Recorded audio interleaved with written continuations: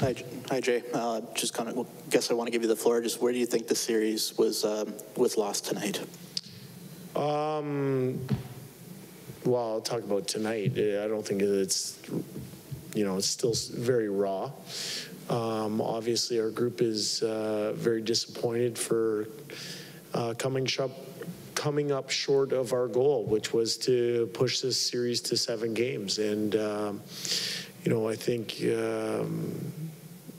there were points in tonight's game where we can be better.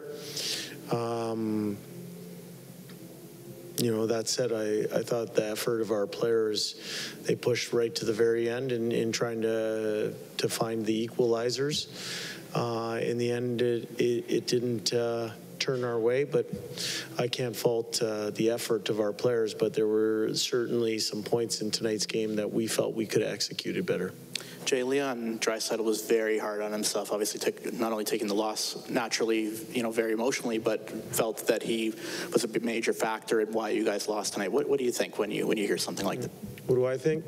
I think we win as a team and we don't win as a team. And we stick together. That's Leon being the leader that he is in trying to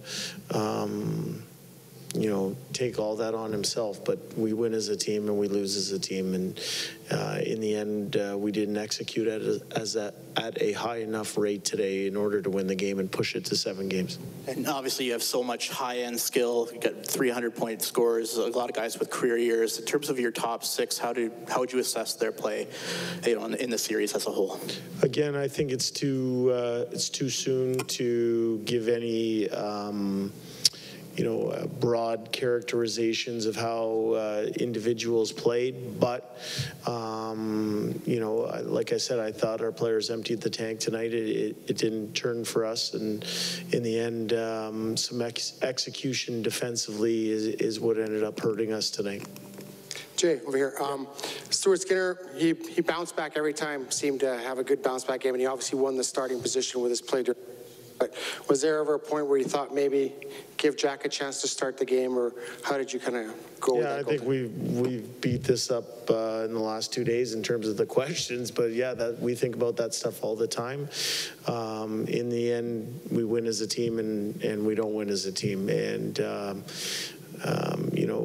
I thought, there's different points in tonight's game where we got to be better, and that's not on one person regardless of the position. You look at the game tonight, and you guys dominated that first period, but they were only 1 shot away from tying it. And then when things went their way, it looked like they got 2 or 3 goals on you in those stretches. I guess, was that maybe a difference when you guys dominated? You guys didn't extend the lead far enough, and they were able to kind of get back? Maybe. In the end, I thought we played a very good first period.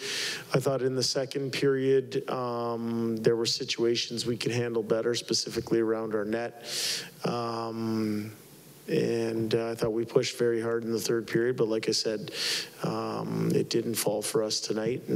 But I can't fault the effort of our players. I thought we emptied the tank, and in the end, a little bit of lack of execution there defensively in the second period ended up really hurting us tonight.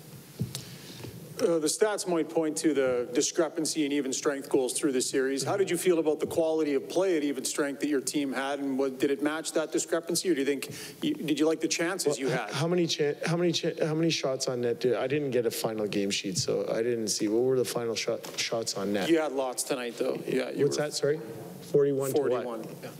22. So in an elimination game, we gave up 22 shots on net. In the end, there were moments within that game, specifically some of the chances we gave up on those 22 shots that we think we can handle better.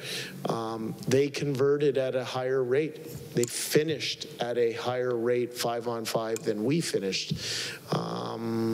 We scored 2 5-on-5 goals tonight, but we gave up, I think 3 5-on-5 goals. One was at the end of a 4-on-3. It was a 4-on-4 situation, and then we gave up an empty netter. So they had one more than us tonight. I think that goes to just execution on a few plays defensively. It's a close series. They have a good team, too. And you think sometimes, it sounds like a cop-out, but at the end of the day, they were the only team in the league that finished ahead of you in the regular season in the Western Conference. Yeah, I mean, I think that's a really good point.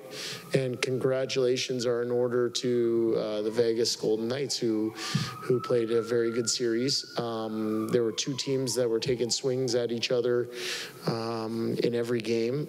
There's moments in that series that we feel we could have executed at a higher level, but you also have to tip your cap to the other team. You're right, they finished ahead of us in the standings. And I thought, I thought there's moments we want to have back, and we're going to have to learn from to use this as the growth opportunity that it presents itself as for us as an organization to take a step. But all that said, the Vegas Golden Knights executed at a high level, and they're moving on for a reason. Jay, it is Rob.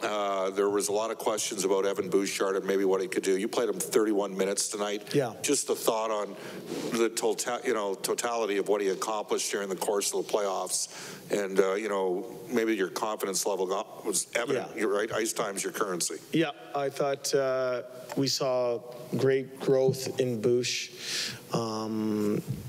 Not only in the playoffs, but down the stretch since the Ekholm trade. I thought that pair was very good for us. Obviously, when you're behind in a game like we were tonight, he's going to play more minutes, but, he's somebody who's taken off, and,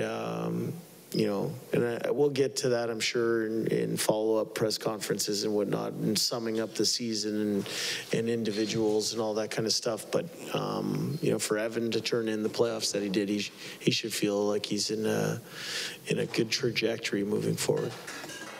Jay, the matchup, I know you don't spend a lot of time chasing too many matchups. Yeah.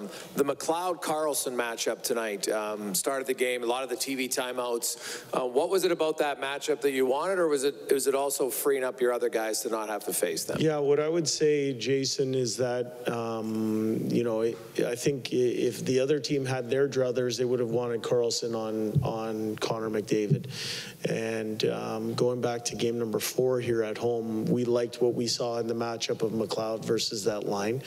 It was unfortunate we gave up a goal pretty early, but I love the response of our team. And, that line found a goal back. So it was good on that line to find a goal back. I had real confidence in the McLeod, Derek Ryan, and Warren Fogle line. I thought they played their asses off not only for each other as a line, but played their asses off for their teammates. They gave everything that they had, and they were a very good line in this series for us. Good, thank you.